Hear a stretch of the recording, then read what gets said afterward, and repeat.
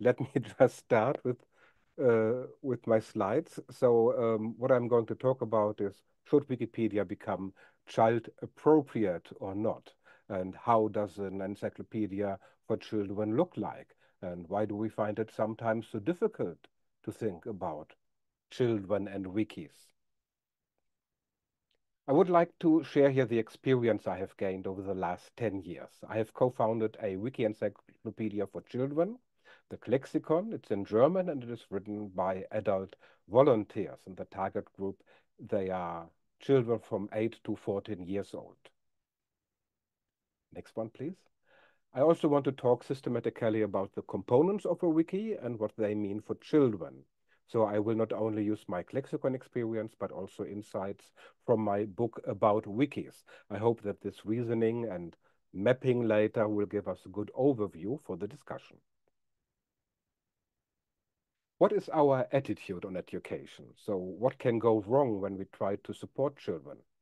Let's have a look at the one laptop per child project, when the idea was to provide poor children in poor countries with a cheap laptop to improve the children's education.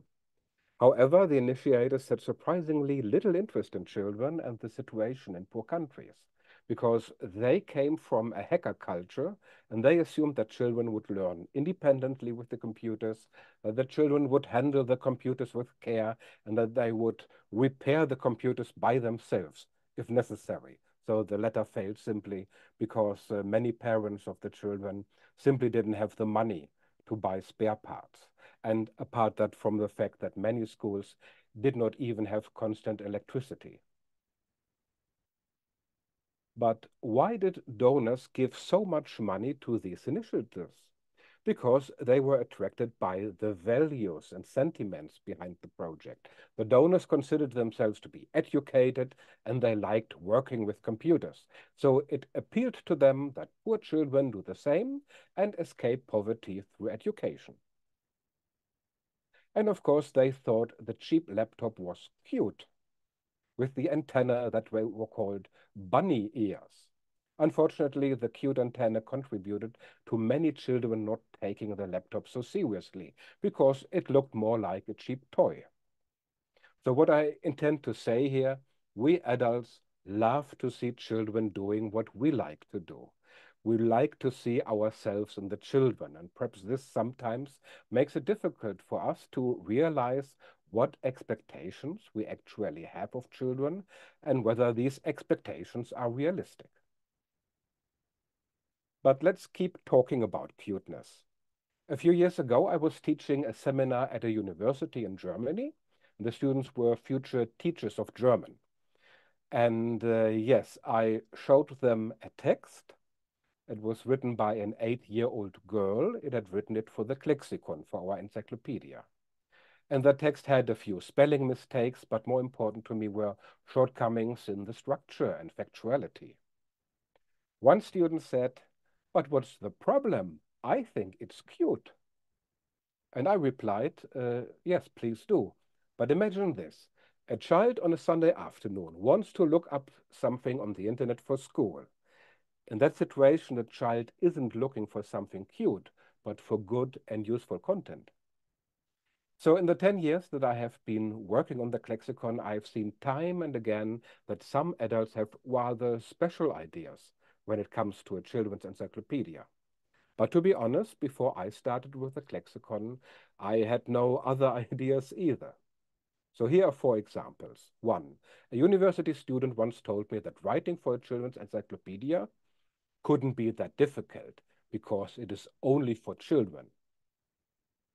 2. A new volunteer wrote an article for the Klexikon. I tried to explain to the gentleman that the text was far too complicated. He said that his text was excellent. If some children find it too difficult, they should learn to read better. 3. Someone else said the articles in a children's encyclopedia should ideally be written by children. Children are the target group, and children themselves know best what interests children.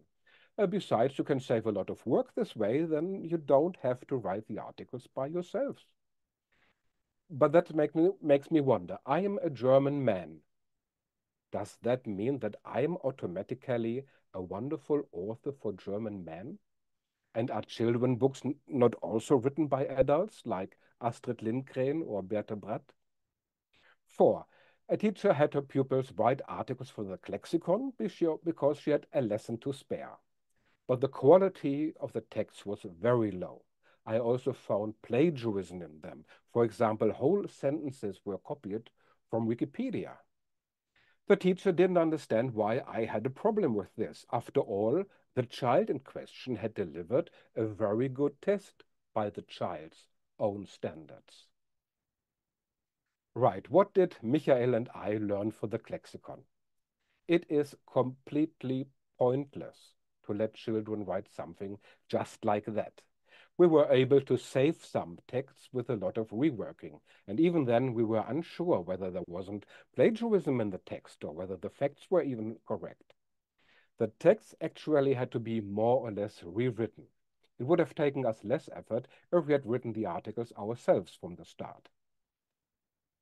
Does this mean that children are not involved in the Klexikon at all? No. We visit schools and we talk to the children about the content of the Klexikon.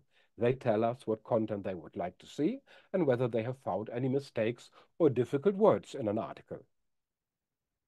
We also got to know a teacher who had the children write articles in class.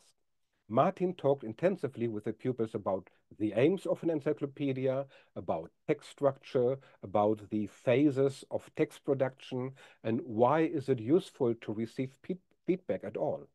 Yeah, you know, collaboration is always a problem. So the teacher planned several weeks for the class project, and at least some useful texts were produced, but only, really only because of this thorough preparation. Yeah, that is the dilemma. At school, what does writing look like? The objective at school is that children learn something. Of course, they can make mistakes on their learning journey, and that's not a bad thing. After all, they work in the classroom. Nobody sees their texts except the teacher, and the teacher assesses the texts according to whether the individual child has made progress. Great. But things suddenly look very different when texts are published. Published texts must comply with certain rules. Texts that are published must comply, for example, you are not allowed to slander anyone, not even celebrities. Otherwise, you can get into real trouble. So when we founded the Klexikon, we asked ourselves, what is really important to us? That children have another free space to practice writing, or that we offer good content? The aim of the Klexikon is therefore to provide good content for children. And what does good content look like? What does child-friendly mean? Let's put it this way. First of all, content should not harm children. Right. For example, a speech of the German president should be harmless to children. Yes, you can call that child-friendly. But if the content is really aimed at children, then that is not enough. The German president's speech is harmless but boring for children. So content that is explicitly aimed at children must be also relevant and understandable. And about understandability, here an example. Most of the water on Earth is salt water. Only 3.5% of the water is fresh water that we can drink. All right, many grown-ups can easily understand this sentence. However, is this suitable for children? We at the Klexikon examined school curricula to determine when German children typically learn about decimals and percentages. The age varies depending on the state and school type. Some children learn about them at 10 years old, others might be 12 years old, or even older.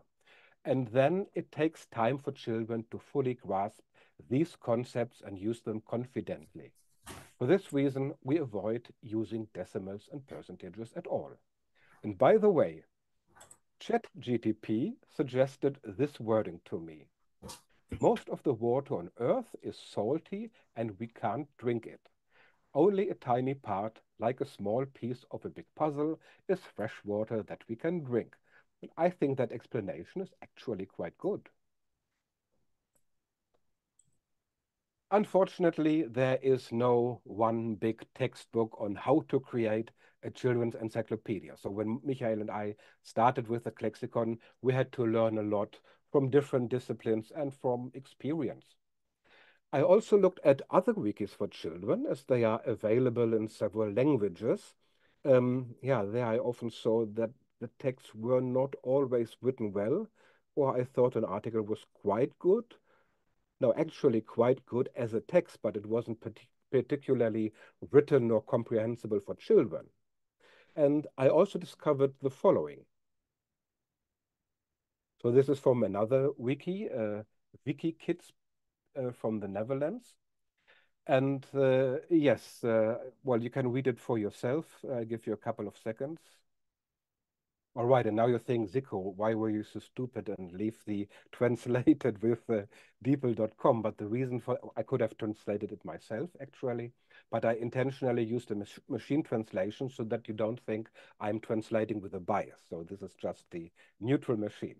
So, and I once had a conversation with a gentleman who sits on the board of that site, WikiKids, and he said that this article was perfectly okay. After all, children should learn about the realities of life at an early age. So this is his opinion, not mine, and we would never allow such things in the Klexikon. Difference of free knowledge. Let's move on to mapping, which I promised to you. So, and for this task, I like to use my wiki model from my book because I want to know what a wiki consists of and what questions you can ask when it comes, for example, to children. And the wiki model is intended to provide an overview. And I have a first chapter from my book in English translated on my user page on English Wikipedia. If you want, I can give you a link later. Yes. Yeah, let's start here. Why not? A wiki has an owner, so this is the Wikimedia Foundation in this case.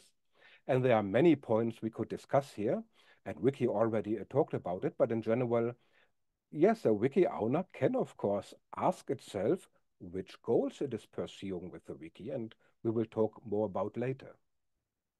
This wiki owner runs a website, the wiki, and here you can ask yourself how the wiki is designed. Can children understand how it works? Does the layout and branding appeal to them? Or also, should there be a technical age check? And how would it be realized?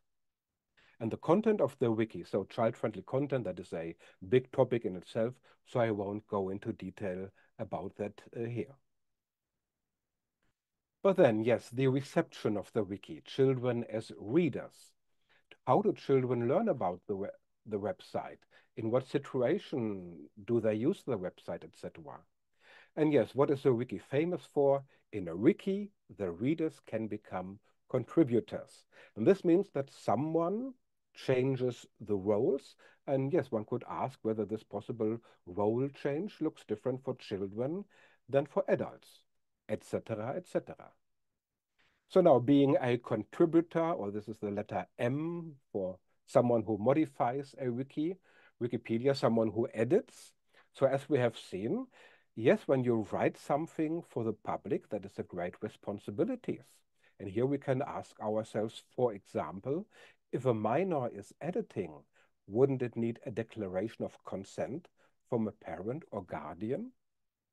Then collaboration with other people in the wiki, in the wiki community. So that's a platform on which complete strangers meet each other.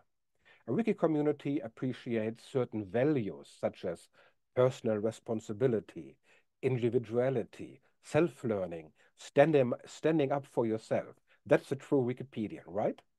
But can children thrive in such a community? Can they protect their interests sufficiently? Etc., etc. And something we often forget about, what about the sources? Yeah, the sources. So we have the world we are writing about, the world with its objects. Experts write expert literature, the so-called sources about the world. And this expert literature has to become the basis for Wikipedia articles, footnotes, and so on. But what about children? If children write an article, what sources could they use? Can children read the expert literature?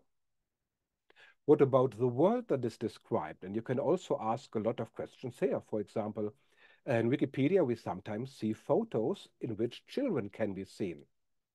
Did the parents always give permission for that? And finally, in the center of the chart, there are the law and the rules. And this is so important that I'm going to switch to another chart. So I made an overview of where the rules that are relevant in a wiki come from. So I hope that the letters, the font is not too small, but we see here at the top, so, macro level, Luhmann would say subsystems of society, isn't it? So at the top we see government. Government is important, the law of the state, and not everything is relevant, but some is. And when we talk about children, well, there are the regulations for protection against harmful content for young people, and maybe a lot of, yeah, law and ordinances we are not aware of at the moment. And then there are rules from organizations on the meso and exo level, partners of the movement or organizations that may not belong to the government. So if you don't follow their rules, you will not go to jail. But they can still be important. Think of child protection organizations that make recommendations for child-friendly content. And then, as we have seen, there's the wiki owner, the Wikimedia Foundation, which can set rules, for example, but not only, via the terms of use. And finally, there's the community of contributors. So a community can also set rules for itself within the law of the state and the rules of the owner, of course. So for a specific wiki and a specific purpose, you would therefore have to carry out a corresponding analysis. Which law or which rules apply on which level? And of course, rules, they are only a means to an end. So actually, the wiki owner must first decide what he wants with the wiki, and then he adapts the rules. And yes, maybe this is a side thing, but this is a very important thing I like to mention at this place. There are people who say things like this to me. An encyclopedia just for children? That's a waste of resources. It is much better to create a simple encyclopedia that is there for 3 target groups: children, the mentally impaired or challenged, and people who have a foreign mother tongue. That is scalability. Then the investment is really worthwhile. And allow me to take a different view. I have spoken to people who actually work with children, the mentally impaired and foreigners. I have also been involved in wikis for these target groups. My experience is that the 3 target groups have very different needs. For example, children want to know where the little babies come from, but they are not necessarily interested in every detail. When I write for adults, on the other hand, I have to take them serious as adults, and I have to think and write very differently. And yes, to be absolutely honest, I have a certain suspicion. Maybe some people think we already have our flagship, Wikipedia in English. It is for normal people, able grown-ups who speak the language, the language. And then, unfortunately, we still have to look after the rest of humanity. Well, we do with a simple English Wikipedia, and everyone is taken care of. And as I said, this is not the way I think about it. I believe that a website works best when it is designed for a specific target group that you take seriously. And the conclusion: the foundation should analyze the current situation and make a decision. And I have 5 options here. Option 1, Wikipedia remains exactly as it is, and the foundation remains silent about the suitability for children. Wikipedia remains as it is, number 2, and the foundation explicitly states that it is not suitable for children. 3, Wikipedia has to be changed so that it at least is harmless for children. Maybe not interesting, but harmless for children. 4, Wikipedia has to be changed so that it is explicitly aimed at children. And number 5, Wikipedia remains as it is, but we try to ensure that it is at least not blatantly inappropriate for children. And yeah, my personal opinion on this, you can already guess this. If you really want to make Wikipedia suitable for children, then that would have serious consequences. And I believe that most Wikipedians and readers would not want that. And neither does the foundation think it is true.